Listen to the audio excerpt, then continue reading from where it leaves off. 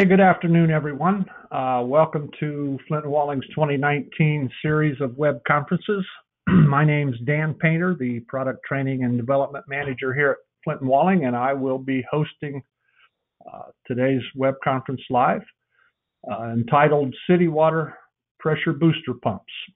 The objective behind this brief web conference is to virtually share with you about everything you're going to need to know about this particular product. And so with that, we're going to get started. The likelihood of this running a full hour is pretty slim, but these web conferences, we slate an hour. Most of them probably won't run much more than 30 or 40 minutes, but we'll see how this goes. Anyway, for us to go ahead and get started, first of all, there are two models of this city water pressure booster system that are available, and hopefully your video and audio is all coming through clear and clean. Picture of the city water booster should be on your screen. The two models that are available is what's model number VP05. That is a half horsepower, and also the VP10, a 1 horsepower model. There's no doubt that looking at the last couple of years purchase history on this product, that the VP10, the 1 horsepower, is the overwhelming majority of the models sold in this category. So the 1 horsepower is without doubt the most popular model. So when we look at this city water booster, one of the cool things about it is it's very integral. Everything it's all in one. The switch, the tank, everything's all together here in a very tight package. This booster is about 14 inches from front to back and approximately 9 inches high. So it's a real tight, compact product. Easily fits in most places or most applications. So very small. What we're going to do is we're going to start off, and I'm going to just identify some of the components on this system for you. And what we're going to do is we're just going to work our way from the front of this pump to the back side of it. So starting off with, we've got a tank that's up front. As I mentioned a few minutes ago, this city water booster, everything is integral to the pump itself, and so the tank sits up in the front. It's a very small tank, but in this application it functions just fine, holds a few ounces of water. Something to be aware of regarding the tank is that it does come with a pre-charge air pressure. So for the VP05, there should be 25 pounds of air in that tank. And for the VP10, it's 35 pounds. Now, if you want to check the air pressure or you want to add to this tank or detract from it, the little black cap that's located on the front of the tank easily threads off, and right below that black cap is an air valve, or some people would call it like a snifter valve, very similar to a tire. And so you can easily add air or take air out of the tank through that snifter valve. When we talk about the pre-charge, the 25 psi or the 35 psi, dependent upon model, that's the amount of air that should be in the tank when the tank is completely empty, meaning no water in the tank. So on a startup, it may be worth just putting a tire gauge on there and double checking to make sure that air charge is present before you begin. Moving on back to the pump housing itself. This pump housing sits just behind the pressure tank or the storage tank. It consists of a couple of components worth mentioning. One is a stainless steel impeller. So that sits back there, that's driven by the motor. And the other thing that Flint and Walling has done with this particular product is we've embedded a thermal sensor into the pump housing itself. And on this type of product, that's a key feature, because there are lots of city water booster systems on the market today. And there's been some issues with overheating. So if you've got a situation where a pump happens to be rapid cycling. These are not exclusive to Flint and Walling, by the way. This carries across the industry. If you get pumps that are rapid cycling, if you get pumps that, for whatever reason, run dry, or in the case of a deadhead situation where the pump's been activated, but the valve is closed and there's no place for the water to go. All these conditions can create heat rise. And so many of these city water booster systems are installed with PVC piping and adapters, so that if you have a plastic male adapter threaded into the pump and the pump gets hot, it's possible that you could get enough heat to deform the plastic fittings and create a leak. So we put a thermal sensor in there that detects this heat rise should it happen, and would shut that pump down, shut it off long before the heat would ever get to a point where fittings could be damaged by that. So keep that in mind. There's a thermal sensor that's embedded into the housing of the pump just for additional protection. Moving on back, we'll identify the inlet and the outlet of this pump. The inlet is on the side, and the outlet or the discharge comes right out the top. Another cool thing about this version of pump is that these inlet and outlet fittings are held in place with stainless steel 4-bolt flanges and gaskets behind them.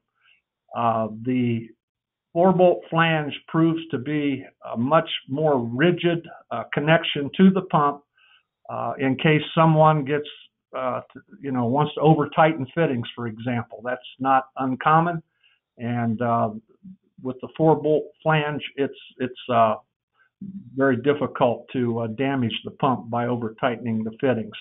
The inlet side, the side that you're looking at on your screen, will also have a stainless steel inlet screen. It's hard to see in this picture.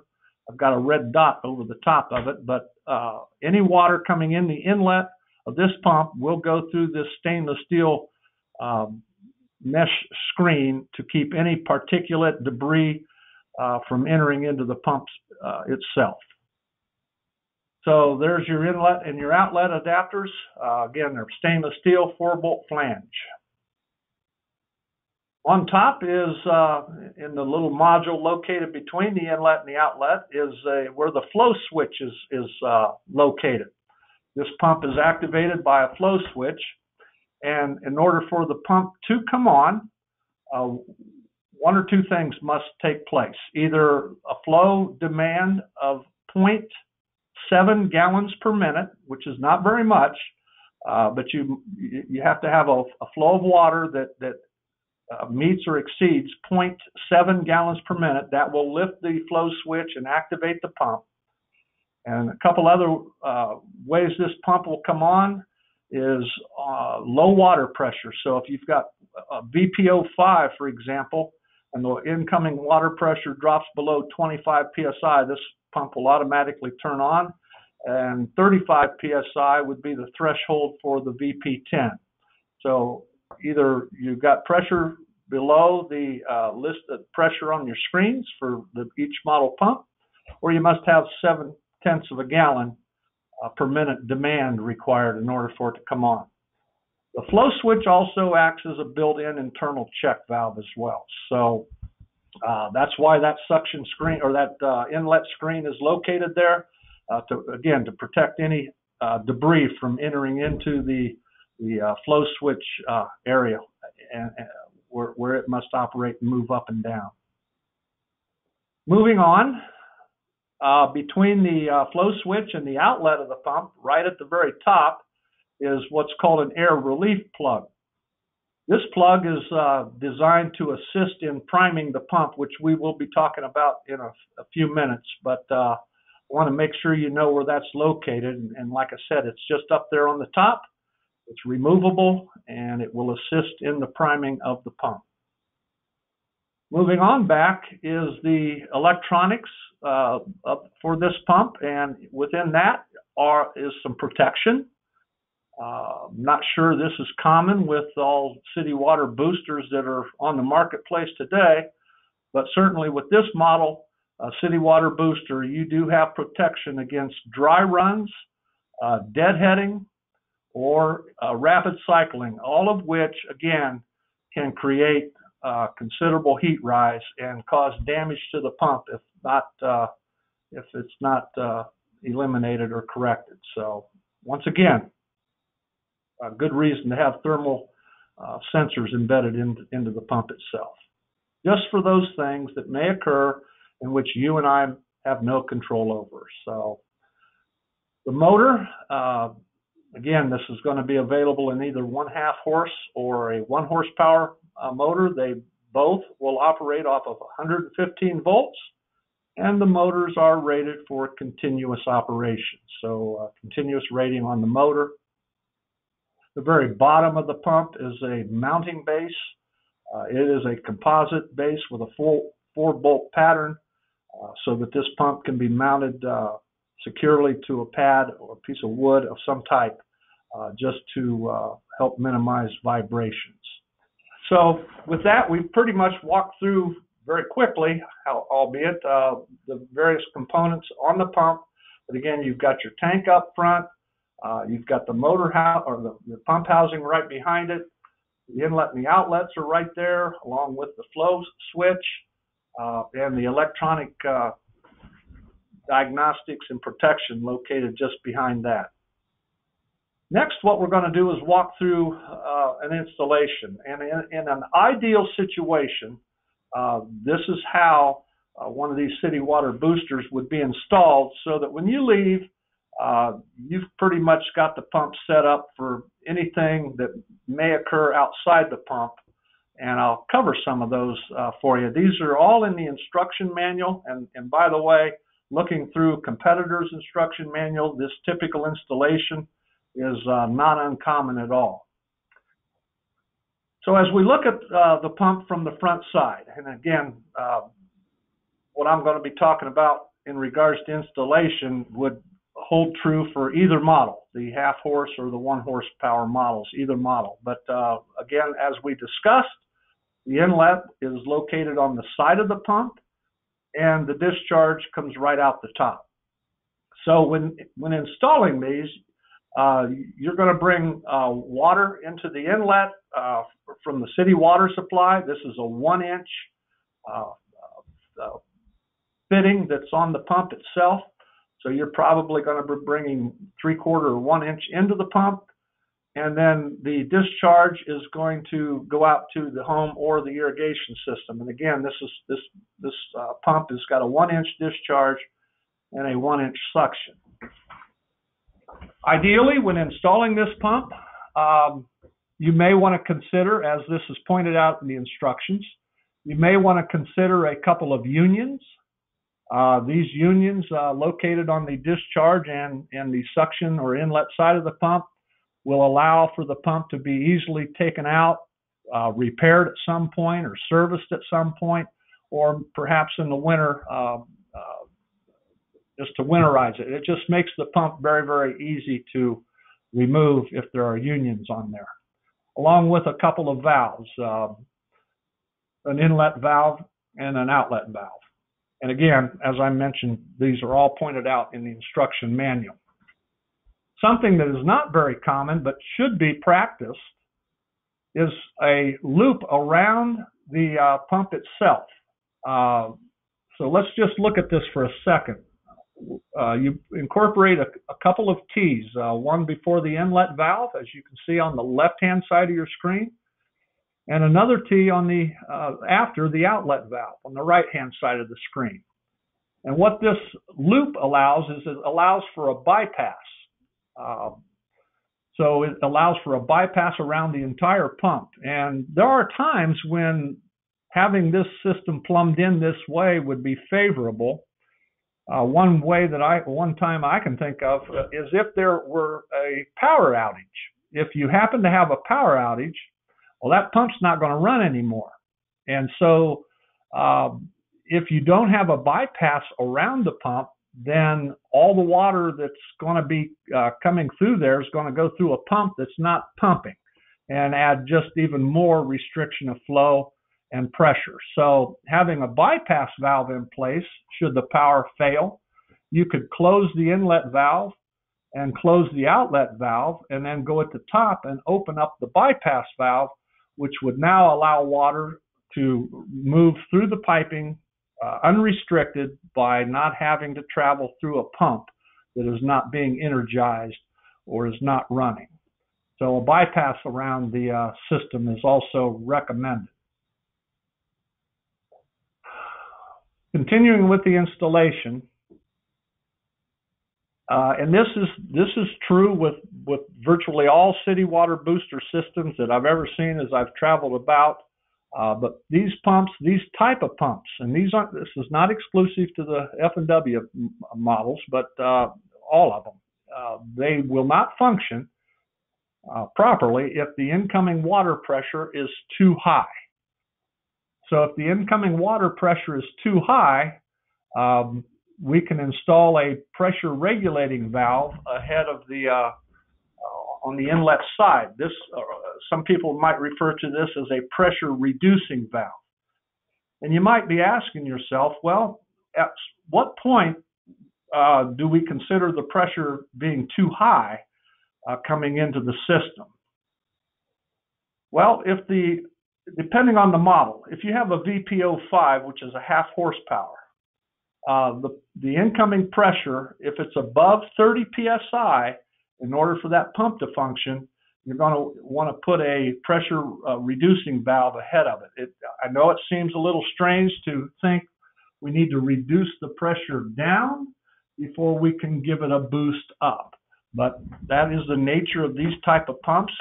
50 psi is the threshold for a VP10 or a 1 horsepower. You know, part of me says if you've got something above 50 psi, I'm not sure this is a real good application for a booster pump anyway, because again, 50 psi is not a bad incoming pressure. So again, we would consider putting a pressure reducing valve or a pressure regulating valve if the incoming pressures are above those thresholds listed on your screen.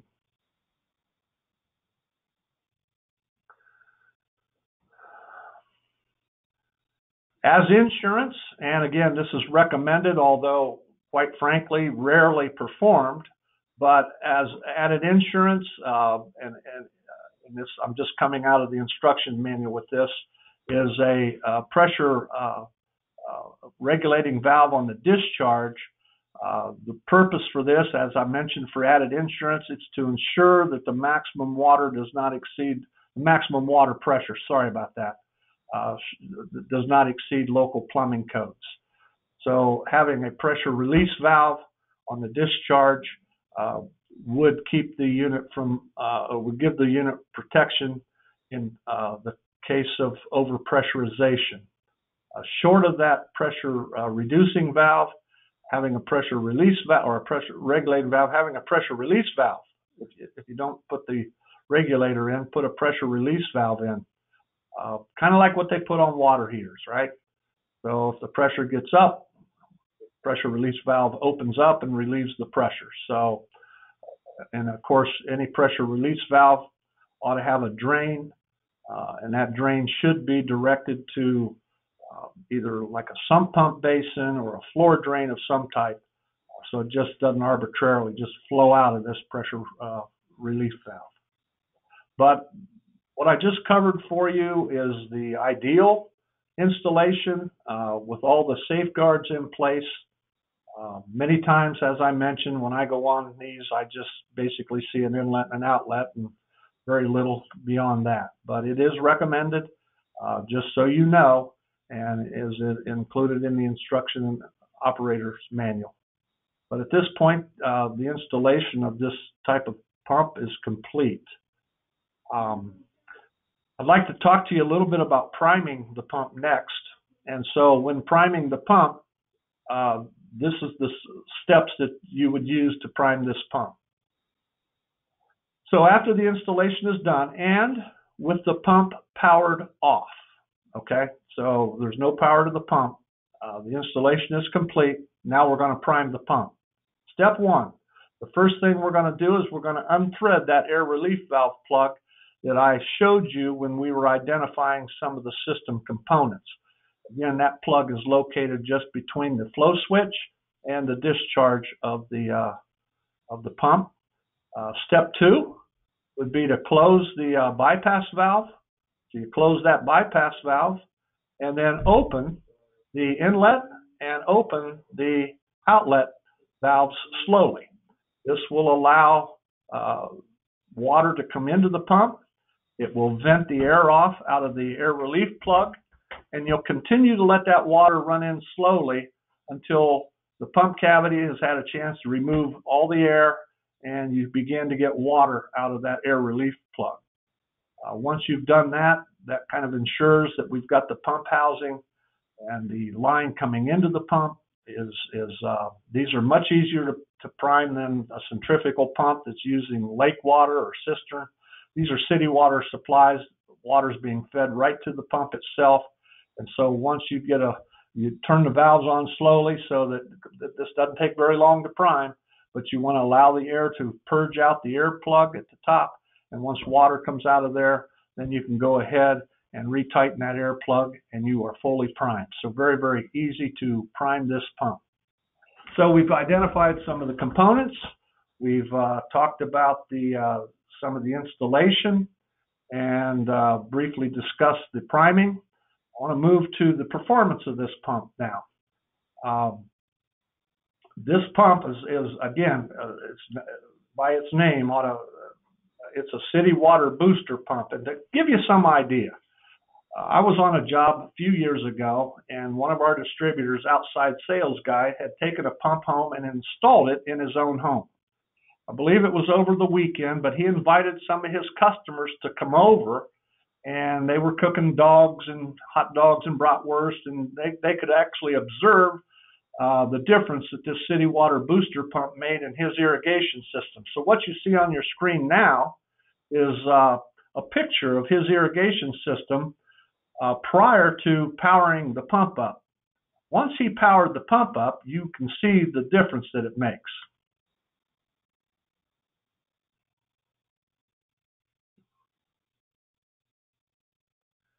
And so you can see with the pressure boost that it made a big difference in his irrigation system. This area here, called a rain curtain, was much more dominant after the pressure boost than it was prior to. And so he got much more effective coverage with the irrigation as it moved out across his lawn and landscape. Performance charts. There's two charts on here. The one at the top is basically for the VP05, the half horsepower model. The one down at the bottom is for the VP10, the 1 horsepower model, with two notations above each talking about that incoming pressure. Now, if it's too high, we need to bring it back down so that we can make the pump function as it's designed to do. But just to give you an idea of how to read these charts, let's look at the bottom chart, the one for the VP10. And for an example, if you had an inlet pressure, you see the pressure column over on the far left-hand side. If you had an inlet pressure of 30 psi, and coming across the top of the chart are flow rates in gallons per minute. It starts at 3, goes to 21. For irrigation, what we'll do is we'll probably pick out that 15 to 18 gallon per minute range. So you got 30 psi coming in. It goes through this booster pump, and the system pressure will then become dependent upon flow rate. At 15 gallons per minute, you're going to take that 30 psi to 70. At 18 gallons a minute, you're going to take the 30 psi to 65, as you can see indicated on the chart. It's important to understand that the 70 and the 65 values that you see out there in the body of the chart, this is total system pressure. This is not the boost you're getting. It's the incoming pressure along with the boost. So inlet pressure plus the boost is going to give you your system pressure. So it's not a 70-pound boost. It's rather a 40-pound boost on a 30-pound incoming pressure. I think you all probably got that pretty good now. So these pumps put out a lot of water, a lot of pressure, and great for applications. I want to talk a little bit about the protection located in the back of this pump. What you have is you've got protection against dry run, deadheads, and rapid cycling. So for the dry run and the rapid cycling, the pump will shut down to protect itself. Hourly, it will come on to determine if the conditions still exist. So it won't shut down and stay shut down. It'll come back on and detect whether the condition's still there. If the condition went away, then the pump self-corrects and it's back on stream again. In the case of a deadhead, the pump will shut down to protect itself. And then once water flow is restarted, the pump will automatically restart itself as well. So I'm sure everybody understands that a deadhead situation is typically when the outlet of the pump, the supply line that's going out has a valve that's been closed. And so the pump is pumping against a closed valve. That's referred to oftentimes as deadhead. So in either case, deadhead, rapid cycle, or dry run, this pump does have protection so that it just doesn't sit there and self-destruct under these conditions. One thing to note, you can reset the pump manually if you unplug it for about 5 seconds and then plug it back in.